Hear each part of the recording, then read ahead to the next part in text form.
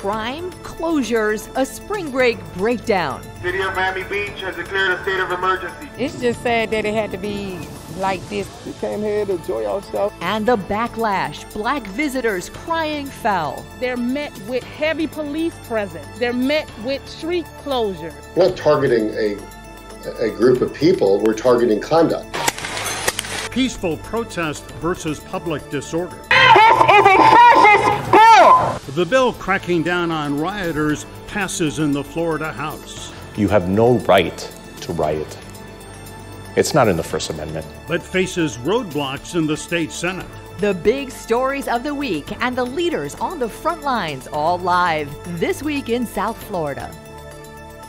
Good morning, welcome, glad you could join us. I'm Michael Putney. I'm Glenna Milberg, great to be with you. Back to the beach. We begin today with the partying, the police response, and the perception that race plays a role. From the very first days of spring break, the South Beach Entertainment District has at times looked like a wild party zone inside a police state. That law enforcement effort has at times been heavy-handed. Also, though, effective. More than 1,000 arrests and more than 100 guns have been seized. Damages closed many businesses and restaurants, and others were forced to close because of that 8 p.m. curfew. But the perception that the heavy-handed response is race-related, that is our focus this week. Miami Beach's mayor and police chief categorically deny that. Our guests today believe otherwise. Stephen Johnson is the chair of the Miami-Dade County's Black Advisory Board that was first established in 1979. And Glendon Hall is the chair of Miami Beach's newly formed Black Affairs Advisory Committee. That's just about a month old. So great to have you both aboard.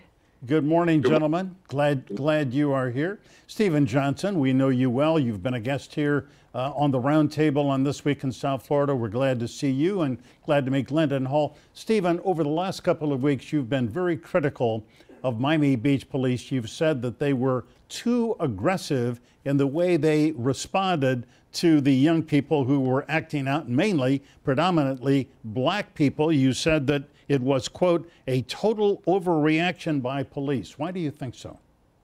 So if you look, Michael, at what was happening, Miami Beach Police Department is well trained at managing crowds and events. They've done it for years. And for over 20 years, we've had Memorial Day weekend in South Beach, and we've had spring break attended by black people in South Beach. However, this is the first year that, in addition to instituting a curfew, they enforced that curfew by spraying pepper balls at people who literally had no idea about the curfew. They did not wait to allow the goodwill ambassadors and people like Glendon who were there trying to clear the streets. They didn't wait. They overreacted to their job at the time. And while I disagree with instituting the curfew, that's the city of Miami Beach's right. Yes, but Stephen, if I can, excuse me, let me just interrupt here. A little follow-up question here. I'll grant you, kids who are on spring break aren't watching the news. They are not reading newspapers. They're not necessarily reading on their phones what's going on, and they didn't know about the curfew.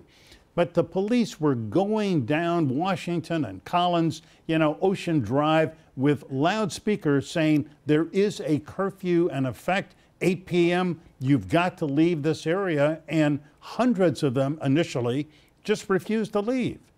The police say that's why they fired the pepper balls.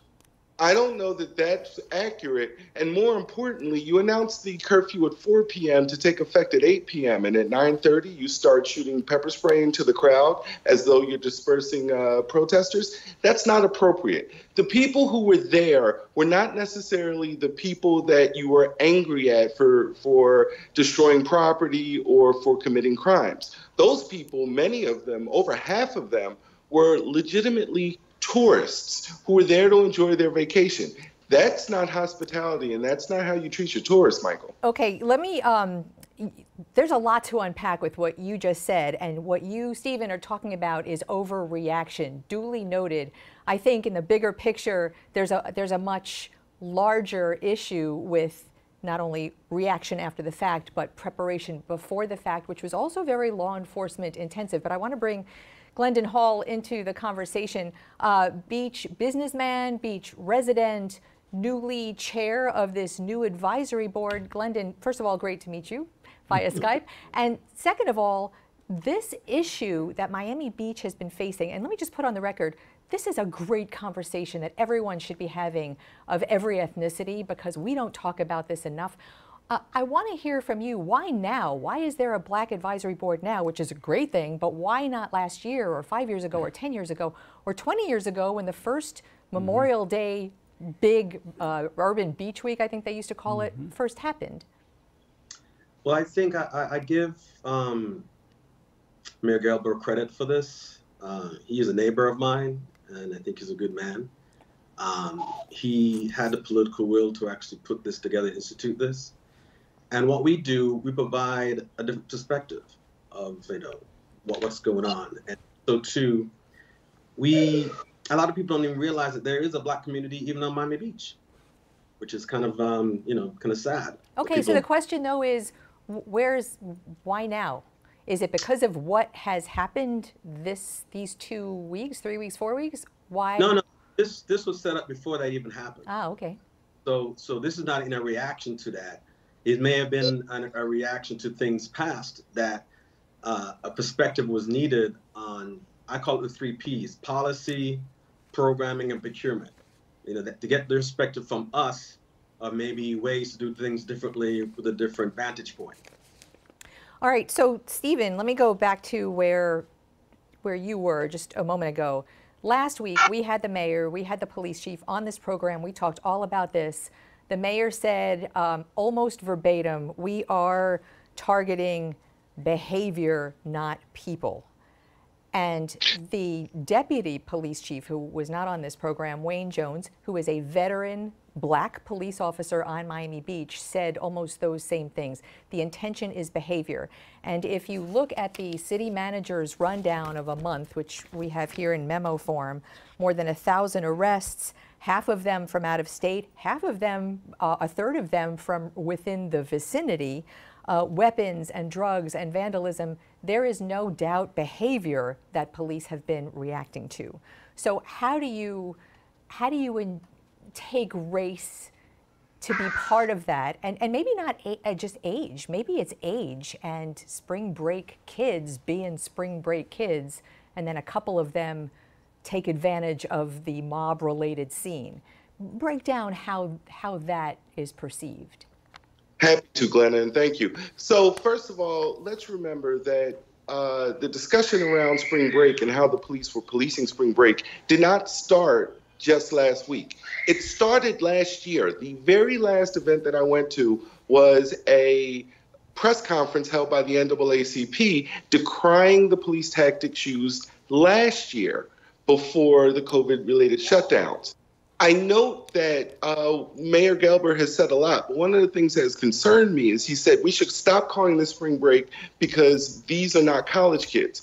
And as a formerly 25-year-old spring breaker who was actually completing their last year of undergrad, I can tell the mayor, listen, I don't know what your experience is, but the Black experience isn't necessarily 18 to 21 and finish college. So let's stop using the broad brush. My objection is the broad brush. My objection is also the paintball guns with pepper spray in them that have only come out when Black people go to the beach. Yes. These are things I have a concern about, and hopefully we'll be able to discuss it with the chief, because if you properly prepare and program, you can actually have a successful event where you don't have crowds of people milled up at 8th and Ocean. Yeah, Stephen, forgive me. We were just showing some video, you probably couldn't see it, of some of the really wild excesses of the last couple of weeks on South Beach, people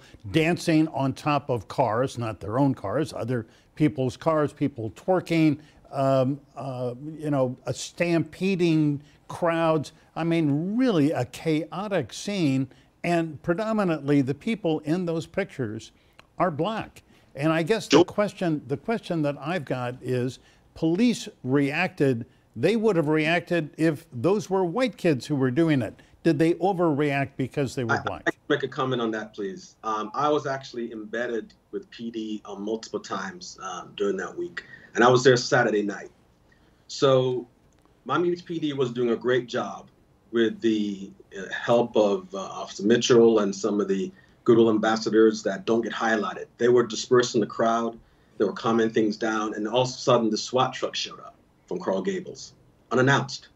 Even the officer who was with me didn't even know it was coming. So while we were calming people down, the SWAT truck actually elevated everything. It increased tensions.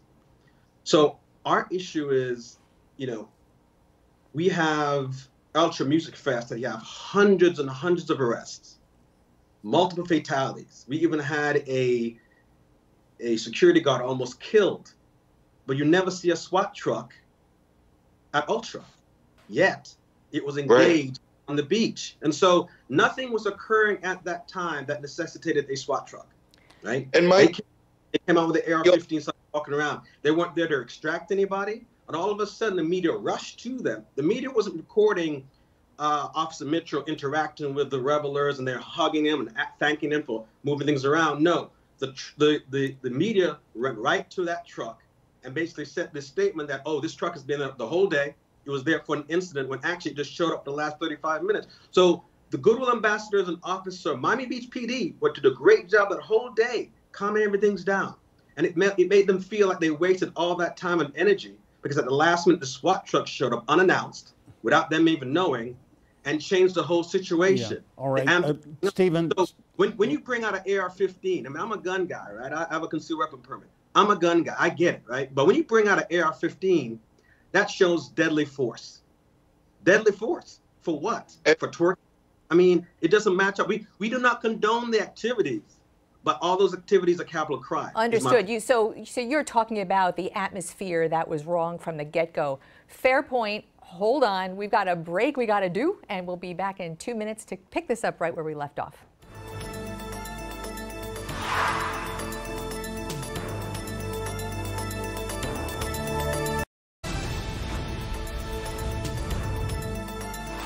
We are glad you were with us this morning. We are talking to Stephen Johnson, chair of the Miami-Dade Black Affairs Advisory Board, and Glendon Hall, who is the chair of the Miami Beach Black Advisory Board.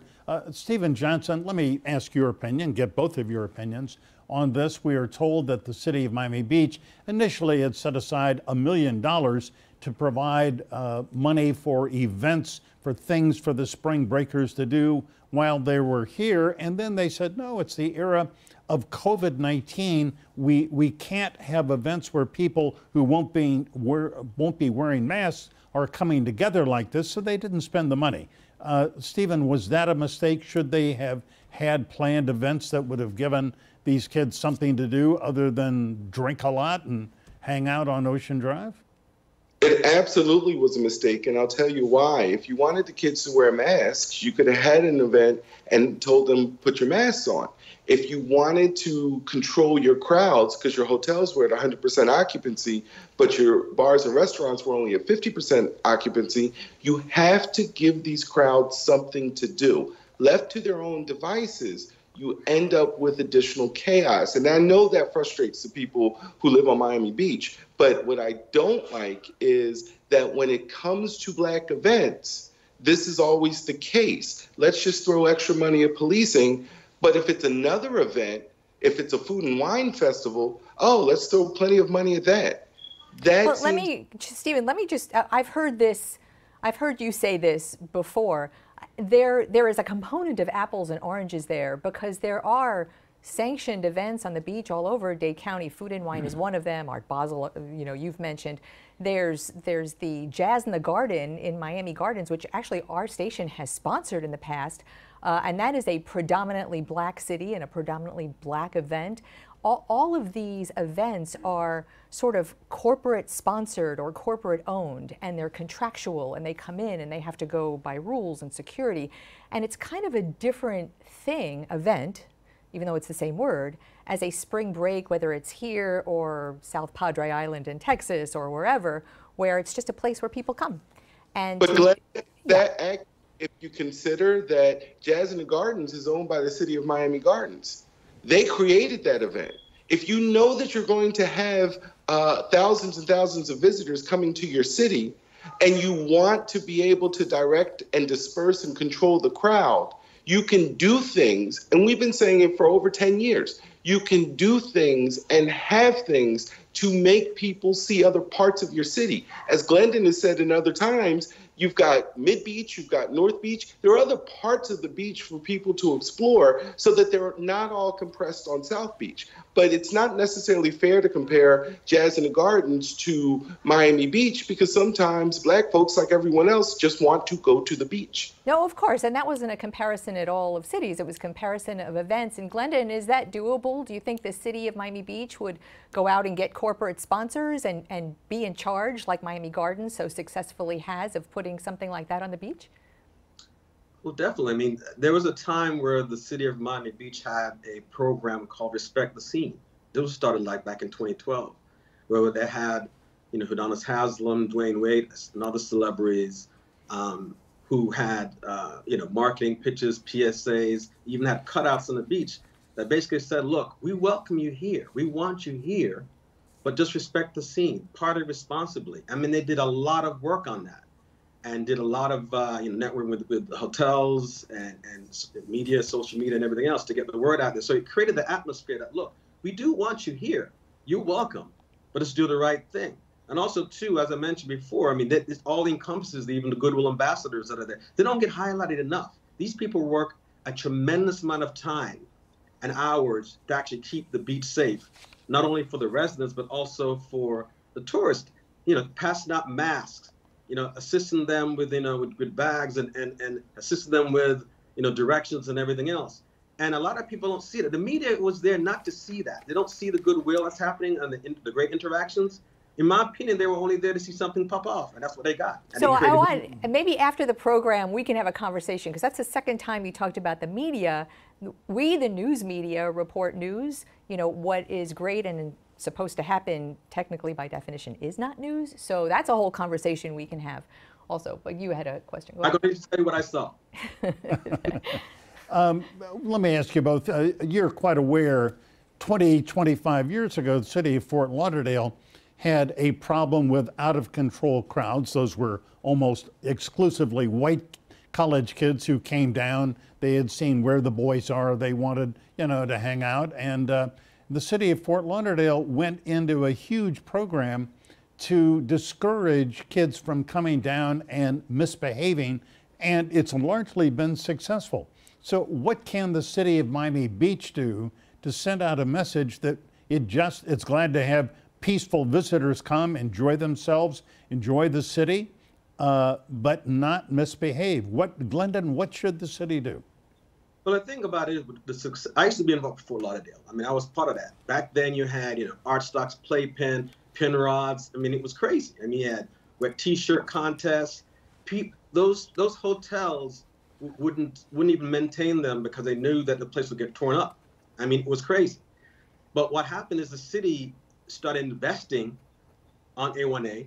They put in a whole new infrastructure, road improvements, the whole wave wall, and they actually changed the zoning and got some of those really bad, restaurants and bad establishments out, and really changed the type of businesses there. They got in companies, put in office space, everything else. So they actively changed the flavor. But all right. So let me just jump in and say, then what should Miami Beach do? Should it really get more strictly into code enforcement? The restaurants on Ocean Drive or on Washington Avenue they're not lax there. They go in and enforce code regulations. Michael, if I may, this conversation has evolved into more of a Art Deco, a cultural district, and getting rid of, stores like, tattoo shops and the like, and head shops. I mean, things like getting rid of these golf carts and these zip cars and everything that zip around and making all this noise, and the scooters. I mean, those don't add to the ambience. It adds to the chaos. So they should be rezoning to get different businesses in there and actually focus on galleries, art, culture, rather than this bacchanal atmosphere. But the city needs to get involved with that and do it on an investment that they know it's not going to take 1 year. It's going to take multiple years. Yeah. And it takes it's a long-term process. Stephen, yes. You wanted to jump in and make a comment. Go ahead. I'm going to say, to the extent that we're talking about the black tourist and the black traveler, I don't want the city of Miami Beach to do anything to, quote unquote, discourage. And I think we need to get away from that discourage. If you want to encourage people to come, you curate a scene that they'll want to be a part of.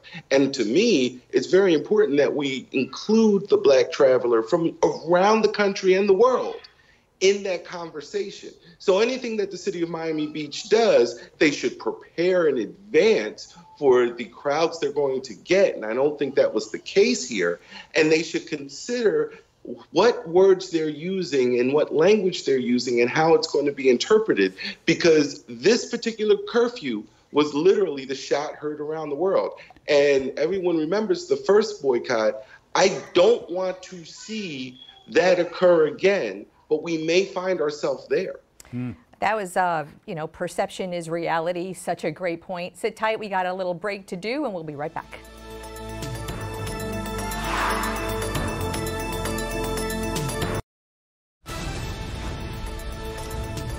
We are back talking about spring break on the beach with Stephen Johnson from Miami-Dade's Black Affairs Advisory Board, Glendon Hall from Miami Beach's newly formed Black Advisory Committee. Stephen, great point right before the break. Perception is reality to so many people. And I think the message that we are all sort of watching unfold is how people perceive how they are being treated. It seems like everybody's a little bit right and everyone's a little bit wrong, but I just want to talk about the geography for a minute. Miami Beach, as somebody mentioned before, is a pretty long place. I think it's like 7 or 9 miles. What we're talking about is a matter of blocks where all of this is going down. Super concentrated, super crowded. The steps that the Miami Beach Police Department have taken where crowds are concerned, the causeways, diverting causeways one way, sometimes closing them, that is not unprecedented. This has been done before. And I want to sort of, Stephen, hear you talk about what kind of extreme emergency crowd control would you find acceptable from Beach Police Department to control crowds, no matter when, no matter the emergency? So there were a couple of things that have been mentioned before that I think were great ideas. For instance, if you wanted to control or were concerned about the transporting of weapons onto the beach, shut down your parking lots. And the city owns a lot of them, and they have a lot of spaces. You can do that quite easily. And what that does is that makes a traveler take an Uber or come from their hotel. But more than likely, under those circumstances, anyone who flew in didn't bring a pistol, right? So the weapons that you're finding connected to cars. You can control the cars. I don't have a problem with controlling the flow of traffic in order to keep things tamped down. There were a lot of people coming from the mainland and coming from West Palm that might not have had some of the same intentions as the travelers. There were things they could do without shutting down the entire causeway and inconveniencing not only those travelers, but also their own residents. That was amazing to me, to put the residents through that. Again, with 4 hours notice, God forbid you had a dinner party to go to last Saturday. You had a problem. We have to do better. And I'd also add, there was no crime that was committed that was outlandish. When I say outlandish, I mean they dealt with 400 arrests during Memorial Day. Stephen, if I can jump in, forgive me. You're the excellent lawyer. I'm just a reporter. I mean, there was one outrageous crime, and I know you both would agree that the death of Christine Engelhardt, 24-year-old woman who was on the beach by herself, went back to her hotel with 2 guys. They gave her some kind of a green pill. They had sex with her, maybe against her will, and then she later died. I mean, that is just a tragic event. And but that crime has nothing. That crime has nothing to do with the black tourist, and that crime is not a crime that has not, unfortunately, occurred on Miami Beach before. And we should not sit here and act as though we initiated this curfew to save that young woman, because we didn't. One thing has nothing to do with another, and it was a terrible crime. And like any other crime, I want it investigated, I want it prosecuted, I want all of those things, like everyone else does. But that has nothing to do with the black tourists coming to Miami Beach. Yeah, and that has nothing. Except to say that the two young men who are now accused of this heinous crime were both here, I believe, from North Carolina, on spring break. The mass shooting in Colorado didn't have anything to do with those people who were born in Syria. That crime didn't have anything to do with anybody who happens to be black. That crime had to do with that woman and those individuals. And let's not confuse or conflate blackness with a crime. All right. You know, Stephen, it's an excellent point. Glendon Hall, you are heading this new committee. What are you going to do with the information? You've been out on the street. I'm sure other members have been out there. Are you going to go to the city commission and mayor and make a report? And what do you think you're going to say to them? Well, we have recommendations. We have a meeting occurring actually on Tuesday. And I want to make a quick comment about Christine. I went to her vigil, and we, as I mentioned, and even Steve concurs, you know, we don't condone any of that, right? And we share the pain of the family, but we cannot put a brush of all the people. I mean, most of the people who came down for this event, so when this time, were peaceful. We only have a small amount that was the problem, but yet they get the focus, unfortunately, and that's sad to see. So moving forward, we have a lot of different recommendations that will be provided to the commission. I mean, we have the American Black Film Festival, the Soul Vegan Fest that happens in North Beach, bringing Gumbe back possibly. But to the point where we made earlier, we can't just have it just concentrated in South Beach. We need to spread these activities around. These are good, family-friendly, cultural art events. But have them in Mid-Beach, have them in North Beach. And if you have something even much larger, maybe we can partner with the county to maybe even have some things over at Harlover to distribute some of that emphasis of activities, but spread it around so it's not just concentrated on 10 blocks. People thinking all over the world that Miami Beach is falling off the cliff. But actually, the rest of the city is functioning correctly, but just these 10 blocks are having all the issues. So Glendon Hall, Stephen Johnson, and your daughters in the background, who it's always great to hear from them. Great to speak with you both. And I feel like, as someone who likes to spread the love, I feel like when we keep talking about this, we can all find a solution. So let's all keep talking about that. Great to have you with us. Thanks so much. Thanks, gentlemen. Really appreciate it. All right, next, protecting peaceful protest or chilling free speech. The Florida House this week passed the so-called anti-riot bill championed by Governor DeSantis. The state Senate may not go along with that, and we've got lawmakers from both bodies with us live next.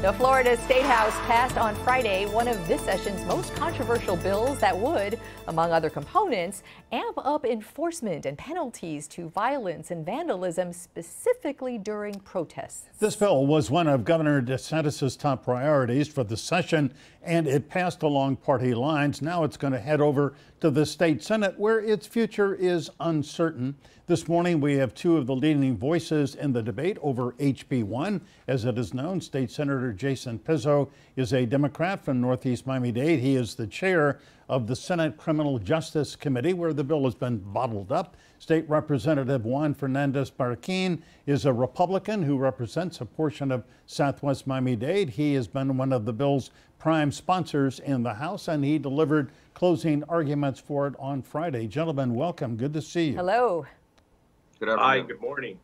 Great. Representative Fernandez-Barquin, let me begin with you. Since you spoke out for the bill, I watched your remarks on the Florida channel on Friday. I guess the point would be Florida already has many laws on the book that make rioting illegal and allow police to crack down on anybody who takes part in a riot, who would harm someone else, who would destroy property. So why does the Combating Public Disorder Act, why is it needed? Good morning, Michael. Thank you. You know, that's a fantastic question, and many other representatives asked me that same question. And the bottom line is that if we look at the definition of riot currently as it stands in law, which was determined by a state Supreme Court case in 1975, and it's a 45-year-old definition, the definition itself is outdated. If you take a look at it, it mentions things like tumultuous disturbance, terror of the people, unlawful enterprise. I mean, what we've done with this bill is improve upon the definition in order to protect our residents, protect businesses, protect property, protect law enforcement, and most of all, protect peaceful protesters so that law enforcement can distinguish, and they're not using this vague, ambiguous language, so they can distinguish between what's a peaceful protester and what's a rioter. So, Jason Pizzo, let's join the conversation here. Michael had mentioned that this is sort of bottled up in the Senate, and the reason it's bottled is because of you. You chair the Criminal Justice Committee, and it's not even on your agenda this week. So take a crack at the con on this. There are several cons in many of the sections. There's one redeemable section as it relates to doxing and giving out people's personal information for harassment, but the bulk of the bill is really candidly nothing more than a bullet point for a mailer for the governor, either for re-election or for something else. You know, when farmers need something as it relates to agriculture, they reach out to the legislatures and draft something. When CPAs or insurance companies need something, or you know, our constituents are suffering, they reach out and we draft accordingly. We're doing that with unemployment. We're going to do that with insurance as well. Businesses ask for COVID liability. No law enforcement officer ever called Representative Fernandez-Barquin or me during any part of last year asking for this. This was simply a proposal and an announcement, whimsical at best, by the governor, and it's unnecessary. We've had protests in this country for a very long time and for very good reasons, none of which really interfere with the livelihood or the daily actions of Representative Barquin or myself. So as long as you're mentioning the curtain, Representative Barquin, so take us through the behind the scenes. You are the sponsor of this bill. Did you come up with this one morning? Did someone ask you to do this? How did this bill bubble up into your consciousness? Oh, Glenda, I knew that question was coming. So, I mean, as we all know, the governor made references to a bill after the rioting that occurred over the summer, and I quite frankly volunteered for it because I was touched by a very sad situation that occurred in my own district. That if you recall, and I believe your channel covered it, it's there was a statue of Jesus Christ that was beheaded at the Church of Good Shepherd, and that's literally 5 blocks away from my house, and that occurred in July of 2020. And there were strong suspicions that those individuals who engaged in that nefarious activity were outlaws. I'm sorry, wrongdoers, criminals. And there was a whole string of other attacks throughout the county on religious institutions, and I felt that those individuals deserve to be punished just as much as the rioters. And there is a segment in my bill that deals with memorials and deals with historical property. So I called up the Speaker's office and I volunteered, and I said, hey, listen, if something comes down the pipe, I want to be the guy carrying it, because I want to protect my residents. I want to protect the private property or law enforcement, and I want to make sure that that criminals get the punishment that they deserve. Representative Barquin, I remember that really ugly incident, the vandalism, where the head of Jesus was in fact taken off the statue, but that was, as I recall, a deranged individual, somebody who was sick, who was subsequently arrested. I mean, the real cause for HB1 were the Black Lives Matter protests that occurred in Miami, Tampa, Jacksonville in late May and early June after the killing of George Floyd. I mean, that is the impetus, is it not, for the bill? Michael, I would say protests, no. Riots, yes. We cannot forget that Bayside was looted. And there's several videos. There's several videos of it. We can't forget that there were 4 police cars burned in downtown Miami.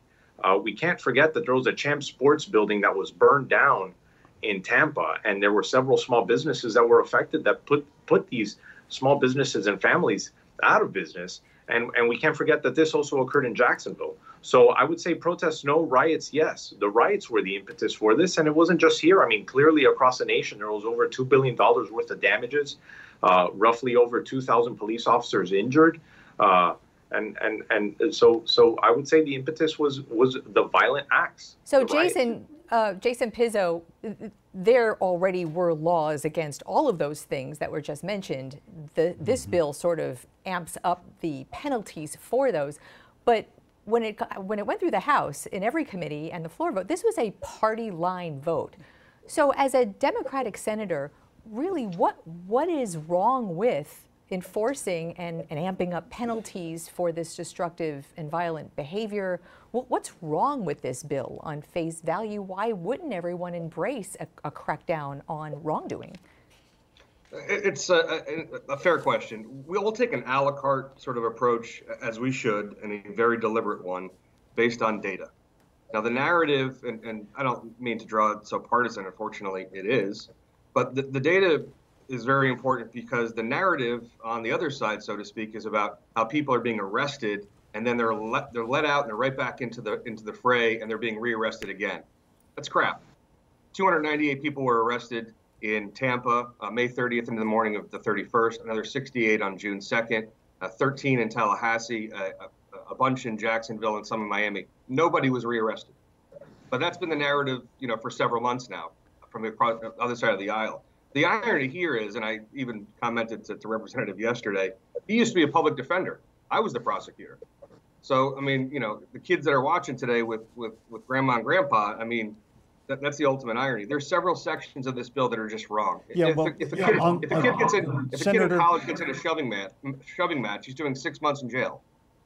Yeah. Senator, let me ask you, in fact, I know you are a former assistant state attorney in Miami-Dade. There is a provision in this bill that says that anybody who was arrested as a rioter would have to remain in jail until their initial court appearance. That seems to be a denial of due process, doesn't it? Well, we do have that provision. There's a whole list of criteria on safety for society, securing presence, a continuing threat. We have that for murderers and rapists and domestic violence situations where there should be a cooling off period. The fastest process time in and out of TGK in Miami-Dade, as I'm sure you guys know, is at best 5 hours. So it's a false narrative. We have kids that will basically, and I say kids because folks, I mean, these are kids expressing themselves, very often. And to Representative Barquin's point about we need these laws, this is not a new phenomenon. If this was mid-1868 and we were drafting the new version of the Florida Constitution, I would understand. But we've had protests, we've had things that escalated into riots and looting, and we have laws on the books for those. The legislature has found them to be appropriate for years. Senator, I just want to, I hate to interrupt. We go through this every week, interrupting on Skype for a very good reason. We got to take a break, but we will pick this right up when we come back. Stay tuned.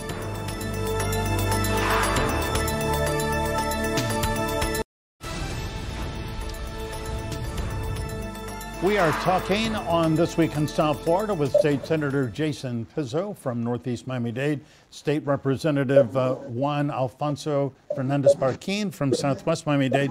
Representative Barquin, let me ask you, you're clearly aware, you're a lawyer, well-educated. Protesting, demonstrating in this country is as American as apple pie. I mean, we had the Boston Tea Party. In the 60s, there were marches for civil rights, for public accommodation. I remember because I was a kid, I marched in some of those, and they changed laws, they changed inequities, they, made progress. So what is it about, is there something about demonstrating, protesting that you find objectionable?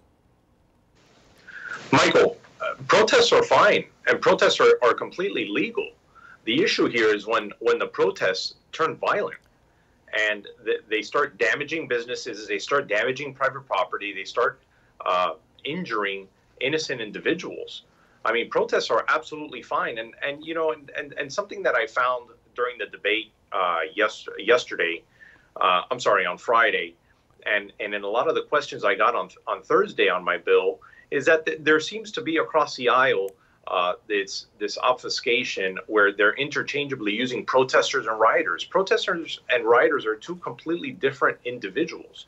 The protesters are there for a cause to try and get a message across, and the rioters are there that are trying to get a free flat screen TV from or trying to get some shoes from the Foot Locker. That's a very fair point in that distinction. Senator Pizzo, in the short time we have left, I want to sort of take a look at another component of the bill that I think, I don't want to put words in your mouth, but I just want to, the efforts to what this bill is calling defund the police, reallocate a local decision to reallocate police resources would be possibly circumvented by the state. Those decisions locally now taken away. That is part of this bill. Address that if you would. I will quickly, and it's a very, very important issue. Glenna, nobody in my district wants to defund the police. Nobody in my district wants fewer police officers on the street. Nobody.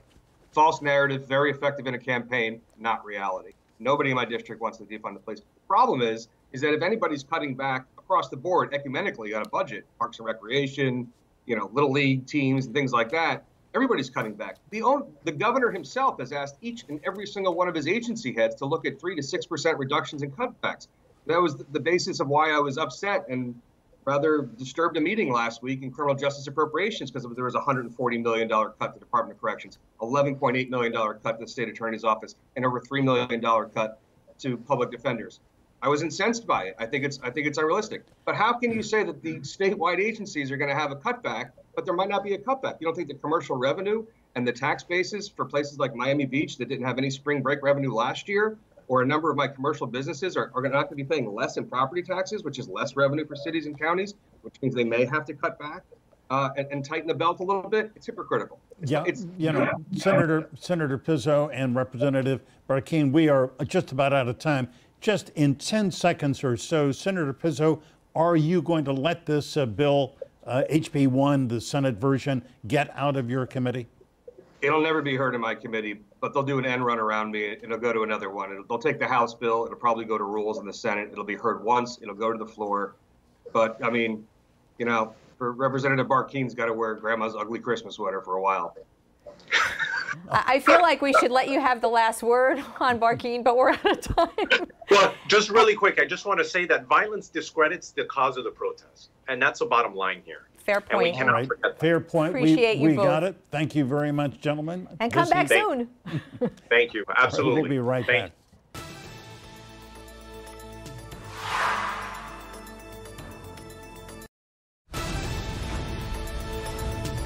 That is our program for today. Thank you so much for weighing in. I'm watching email and Twitter, and a lot of people have a lot to say on what we discussed today. Love that. Keep those coming. And thank you for being here with us. As they used to say, we're in touch, so you be in touch. Email Glenna, me, Twitter, whatever you want to do, we'll get back to you. And as always, remember, stay informed, get involved. Have a great Sunday.